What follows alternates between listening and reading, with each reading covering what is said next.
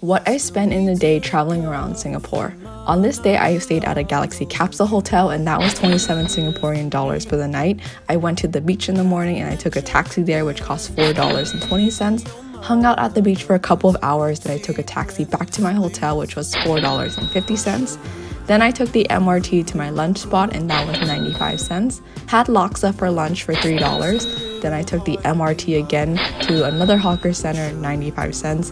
Bought 2 curry puffs for a total of $2.80. Then I got sugarcane juice for $1.30 and ended my day with some Thai food which cost $10.